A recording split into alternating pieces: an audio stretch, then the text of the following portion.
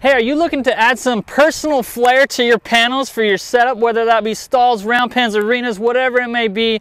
Add some wood to it just like this. In this video, we're going to show you exactly how to easily do that. Here we go. First step is going to be to measure in between your rail spacing. Now we need to know how long of a 2x10, so we're going to go from post to post. So that is 117. All right, now that we know our measurement, we went and got some wood from Home Depot. If you choose to paint or stain the wood before we put it on the panels, now's your time to do that. So we're going to jump on in and get this all stained up today to make it look nice and pretty for you guys. So here we go, let's get stained.